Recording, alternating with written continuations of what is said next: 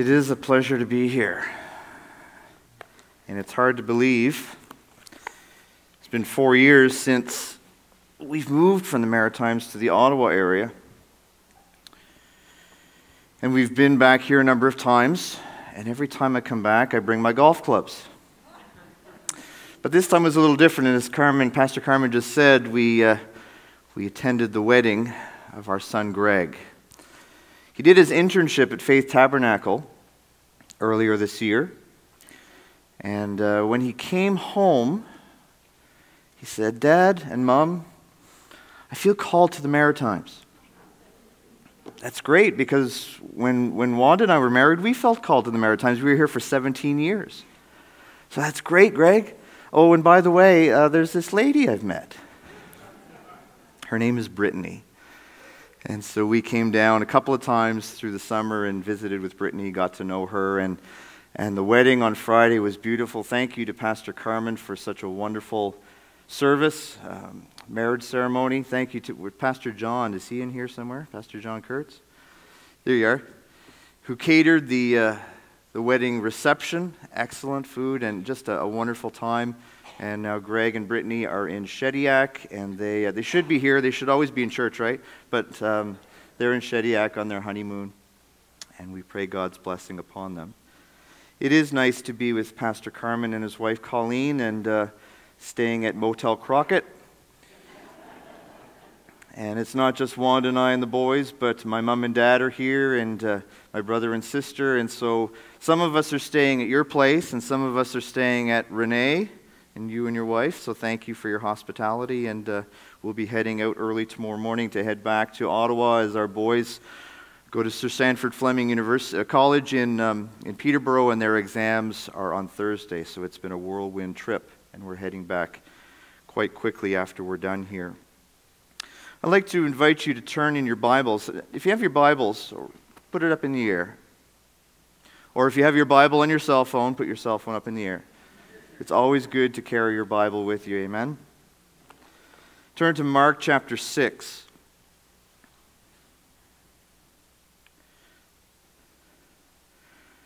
Mark chapter 6, we're going to read just a couple of verses, beginning at verse 53 and going to the end of verse 56.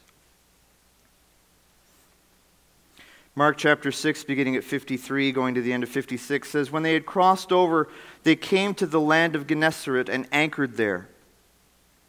And when they had come out of the boat, immediately the people recognized him, ran through that whole surrounding region, and began to carry about on beds those who were sick to wherever they heard he was.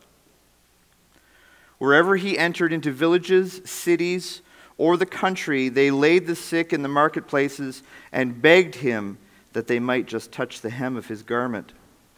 And as many as touched him were made well." As I mentioned before, we pastored in the Maritimes here for 17 years, and beginning in 1996, but that wasn't our first exposure, or my first exposure to the Maritimes. I remember when I was about 5 or 6 years old, our family planned a summer vacation. We went somewhere different, usually every year, and we planned a summer vacation, and the plan was to go to Prince Edward Island. How many of you have ever been to Prince Edward Island? Beautiful place to go camping and enjoy some summer vacation. Well, the plan was that we were going to go to PEI. I'm not exactly sure what area of the island that we were going. I just knew that it was going to be a vacation that was going to be further away from home than normal, as we grew up in Montreal. And so we're all excited because I heard Mom and Dad saying, well, we're going to be going on a ferry ride. Well, I had never even been on a boat, I don't think, up to that point. And so a ferry ride that was going to take our car and our trailer, and I remember Dad getting maps out on the kitchen table and showing us the direction of how we were going to go. And as a 5 or 6-year, I can't exactly remember how old I was, but there was an excitement there that we were going to Prince Edward Island. So we started on our trip, and we had this trailer behind the car, I believe, that we were pulling with all of our camping gear in it. And we were driving through Quebec and into New Brunswick, and suddenly this red light comes on the dash. And you always realize that when a red light comes on the dash of your car, it's never a good thing. And so the red light for a while, as I remember it, seemed to go on and off and on and off. And we would stop somewhere and we would get it checked out. And then we'd drive a little further and it would go on and off. And finally we came to an area near Fredericton. And the light came on again and it stayed on for a long time. Well, we never made it to Prince Edward Island, unfortunately. We made it to a place called Mactaquac. Didn't sound as exciting as Prince Edward Island to me. Mactaquac, I think it was a provincial park. We set up our tent there. And I remember as we were setting up the tent and I was looking around, I was so disappointed. You couldn't see any ocean from Mactaquac. So I was so disappointed. But can I tell you this? At the end of the 2 or 3 weeks, however long we stayed there, I remember that being, as a child, probably the best vacation that we ever took. You know, sometimes we make plans. And sometimes those plans don't work out exactly the way that we want them to. I know that when Pastor Carmen and Renee and I, when we go golfing, now this has never happened to me, but I'm sure it's happened to them. You get up to the first tee and you think to yourself, this is going to be the greatest game. I'm going to get the best score ever. I'm going to get birdies and I'm going to get pars and it's going to be a great game. That's the plan. You get up to the first tee and take your swing and it goes off in the trees. You get up to the tee, you take your first swing and it goes in the water. Like I said, it never happens to me, but it doesn't always work out the way that you plan. Sometimes your vacation doesn't always work out the way that you plan. We were planning to come down here and take the trip on Boxing Day. And so my dad and I on Christmas Day drive over to the pharmacy to pick up some prescriptions for my mom and to pick up a few items for the trip. So I come back out to the car and I'm sitting in the car and Dad's still inside and I'm sitting there just looking at my cell phone and all of a sudden, bang! And I look in my rearview mirror and the back window is shattered. I thought somebody had thrown something at the car, but with the cold weather, apparently a back window can just all of a sudden implode. And I'm thinking to myself, this isn't good. We got to drive to New Brunswick tomorrow. So sometimes things don't always work out the way that you plan them. Sometimes you start a job and you think, wow, this is going to be a great job and I'm qualified and the pay is good and it's going to be just fabulous. And sometimes it doesn't always work out the way that you plan. Greg and Brittany got married on Friday. And as they're going to discover that marriage isn't always, Wanda, just close your ears for a minute, that marriage is not always a bed of roses. It doesn't always go the way that you hope or the way that you plan. It takes a lot of hard work. Any kind of relationship can be like that, whether it's a friendship or whether you're a parent. When you're bringing up your children, I've always wanted to make sure that I was a good dad. But it just doesn't always work out that way. Even in your spiritual life, you kneel at an altar, you accept Jesus Christ into your heart, and you say, I'm going to make some fabulous and wonderful changes in my life, and I'm going to serve God with all of my heart and soul and mind and strength. And then temptation comes and difficulties come and problems come, and you think to yourself, it's not quite working out the way that I had hoped or planned. And sometimes we come to a point in our lives where we say to God, God, didn't you know already how this was going to turn out? And if so, why did you allow this to happen? Why did you allow that to happen? Why did you allow this situation or this circumstance to come into my life? God, if you're all-knowing, why, if we put our trust in you, why do you allow this to happen in this way? Our scripture today in the book of Mark says that the disciples in the boat landed at a place called Gennesaret. But was this where they had originally planned to go? If you look back a few scripture verses, back to verse 45, it says this. It says, immediately he made his disciples get into the boat and go before him to the other side to Bethsaida, while he sent the multitude away. Now, some Bibles have little maps in them, but if you look at Bethsaida and Gennesaret, Bethsaida is on the east side of the Sea of Galilee, at the top, and Gennesaret is on the west side of the Sea of Galilee. Maybe not a whole lot different in the area between Mactaquac and Prince Edward Island. And what makes it difficult to understand is this. In verse 45 it says, Jesus made his disciples get into the boat. He made them get into the boat and go before him to the other side to Bethsaida. But what was it that took them so far off course? What was it that changed their plan? What was it that changed their direction? And we find out in verses 47 and 48 that a storm came. It says, now when evening came, the boat was in the middle of the sea, and he was alone on the land. Then he saw them straining at rowing, for the wind was against them. And I remember sitting at some corner side garage in Fredericton. And Mom had taken the cooler out of the back of wherever we had stored the cooler for that trip, going to PEI. She took the cooler out, and I think she started to make us some sandwiches.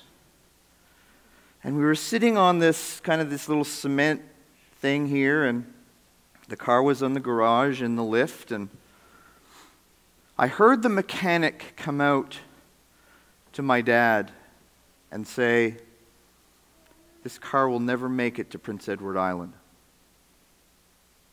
This car is not going to make it for the plans that you have made. And I remember thinking to myself in that childlike state and thinking, God, we prayed in our driveway before we made this trip. We prayed for safe travel and that we would make it there and that we would have a great vacation. And I remember thinking to myself as I was eating maybe a peanut butter sandwich or whatever it was that Mom made me, I remember thinking, God, didn't you know this was going to happen? And why would you let it happen? I want to go to PEI. I want to go on the ferry and I want to see the ocean. Why? Why did you let this happen? I think the disciples, in the midst of the sea and a small boat in the middle of a storm, probably felt the same way. Jesus, we're in a storm here. You sent us out here. You made us get into the boat and go before you. Didn't you know this was going to happen? Look where we are now. Now what do? Watch what Jesus does, if you have your Bible still open. Look at verse 48.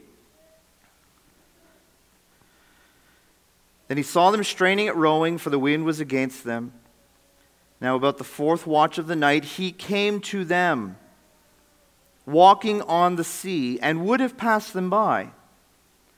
And when they saw him walking on the sea, they supposed it was a ghost and cried out, For they all saw him and were troubled, but immediately he talked with them and said to them, "Be of good cheer, it is I, do not be afraid." Then he went up into the boat to them, and the wind ceased. And they were greatly amazed in themselves beyond measure and marveled. I believe that Jesus Christ still does this today. He comes to people in the storms of their lives. He comes to people in the storms that happen in their workplace. He comes to people in the storms that happen in their marriages. He comes to people in the storms of their relationships. He comes to people in storms for families and parents. He comes to people in storms that have to do with sickness.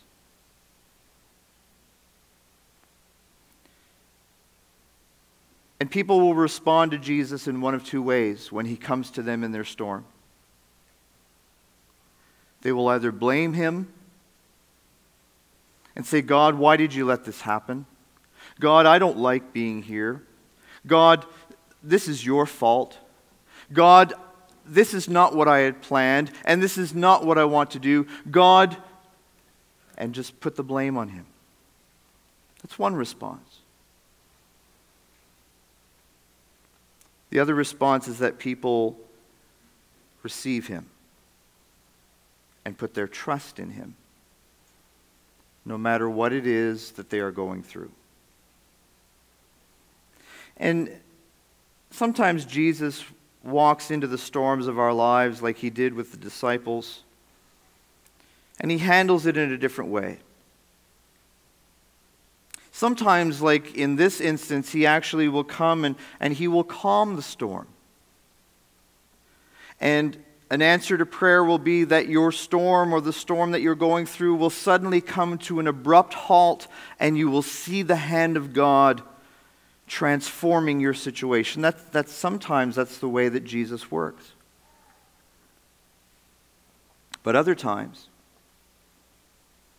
he will simply come to you in your storm and say, "Don't be afraid. I'm going to hold your hand through this storm." I'm sure Pastor Carmen has had this experience when he is working with a family through a funeral situation, the death of a loved one.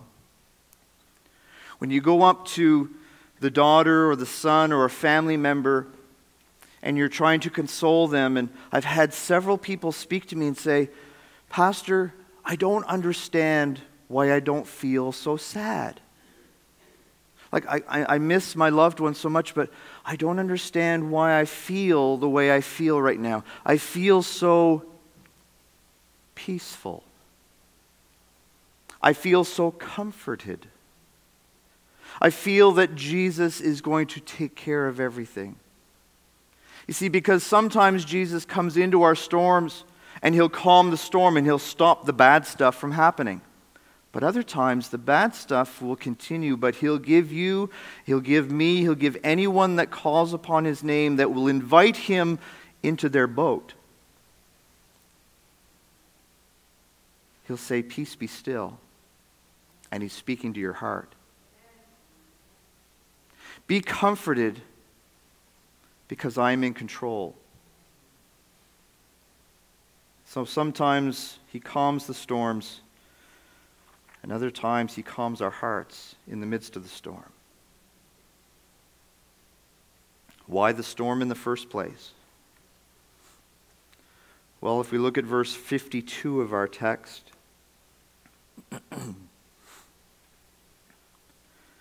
after it shows that the disciples were greatly amazed beyond measure and marveling,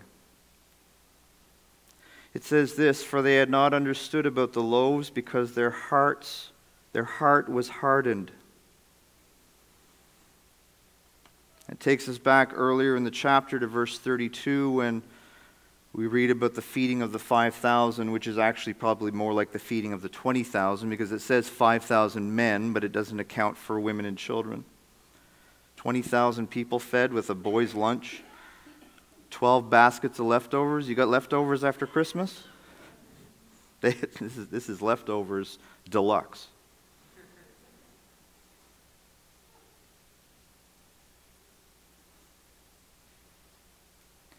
What tends to happen in our lives because of a hardened heart? Well, if we go back to the Old Testament and think about Pharaoh, whose heart was hardened, we understand that there were some significant storms that came upon the land of Egypt. And so for the disciples, it seems that they didn't get what they wanted. They were looking to go to Bethsaida. But here's what we need to understand about storms. It's not always about the people in the boat. It's about fulfilling the will of God. It's about fulfilling the will of God.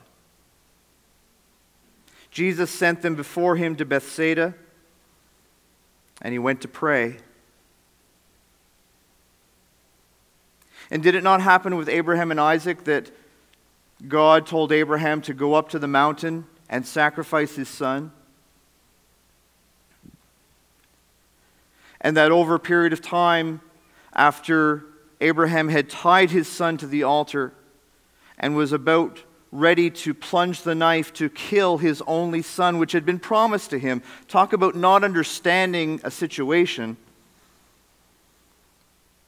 That God changed things around and changed plan A into plan B. Changed PEI to Fredericton. Changed it from Isaac to the ram in the thicket. Changed it from Bethsaida to Gennesaret. Sometimes God has plans. And it's more than one plan.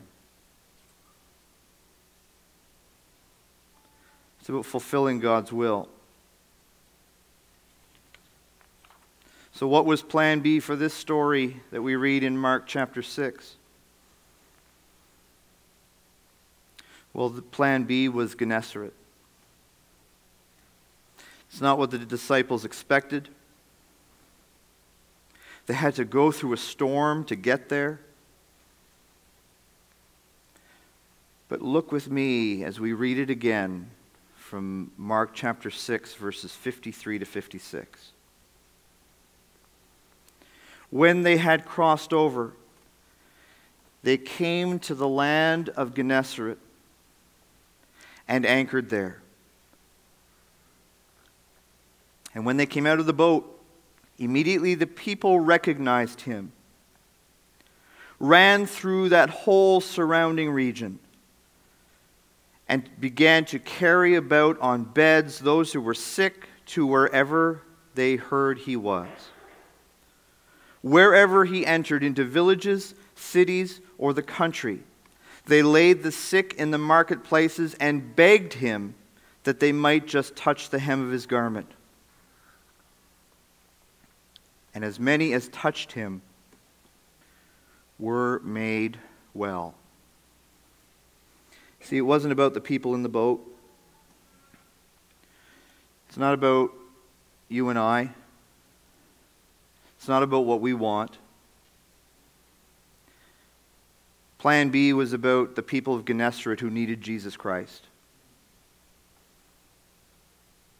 And it's about who the storms bring to us. Because that happens. I remember just recently my mom told me a story of how she was going for a doctor's appointment and she was sitting in a waiting room. And a young woman came and sat down beside her. And for whatever reason, the waiting room that my mom was in for whatever test that she was going through was also the waiting room for women who were waiting to have an abortion. And so my mom and this woman are sitting side by side, and nobody wants to be in a hospital, period, right? Unless you work there. Nobody wants to be in a hospital. No one wants to be sitting in a waiting room. That's not what people plan to do with their lives, with their day. But on that day when my mom was sitting beside a woman who was about to have an abortion, God allowed that conversation, that storm, to produce something that was positive. As she began to speak about the importance of life and the miracle of birth. I wish I could stand here and say that the woman walked out that day. Her friend came over and they went to another part of the waiting room. And so I don't know. I just pray that God would have had an influence on that conversation. I remember another instance when I was driving home from Halifax. We were pastoring in Lockport. And I was kind of in a hurry, and we were getting ready to go somewhere or do something. And all of a sudden, my car dies. I had a little Nissan Sentra. And the car dies right around between exit 6 and 7, just past 10 Talon. I'm thinking to myself, man, this just is the worst possible time. I can't understand why, God, why would you allow this to happen? Not even going to get into the fact that it might cost hundreds and hundreds of dollars to fix whatever's wrong with the car. God, I'm having a real problem with this. So I call CAA, and the tow truck comes, and they put my car up under the flatbed, and I'm still kind of steaming, still kind of fuming, and I get into the truck and to start a conversation with the tow truck driver to find out that he was the son of a fellow that went to the church in Lockport. And we began talking about the Lord. And I had the privilege of leading that guy to the Lord right in the cab of his tow truck. See, folks, it's not about us. It's about what the circumstances of life, it's about what the storms of life may bring to us. And how God can use those for His purposes, just like He did for the people of Gennesaret. And I can imagine the disciples getting out of the boat and thinking, man, why did the storm? And Jesus, didn't He know? And we're not supposed to be here. We're supposed to be in Bethsaida. And suddenly they start to see what Jesus is doing with the people of Gennesaret and healing them and touching them and ministering them. And they're flooding in from all over the place. And suddenly they think to themselves, now I know. Now I know. Are you going through a storm today? Are you going through a situation that's kind of ticking you off? Have you had a conversation with God lately and said to Him, God, I really don't like what's going on here. Maybe it's your job, maybe it's your family, maybe it's a circumstance. Have you had that type of conversation with God lately? God, I don't like this storm. Well, if God is leading you to plan B, here's what you need to do. Look at verse 53 for a moment, once again. When they had crossed over, they came to the land of Gennesaret and anchored there. They didn't say to one another, don't bother throwing down the anchor. We're going to be out of here as soon as possible because we want to go over that way. As soon as they got there, they anchored. Even though it wasn't where they wanted to go, they anchored. Even though Mactaquac wasn't where we wanted to go, we started pounding the tent stakes into the ground on the campsite. We anchored there. And because they decided they were going to anchor in Gennesaret, they allowed God's plan to be fulfilled. Can I invite the worship team to come and join me on the platform once again?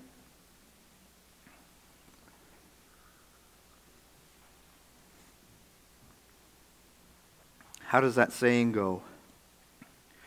When life gives you lemons, you make lemonade. And when God sends you or allows a storm to come into your life,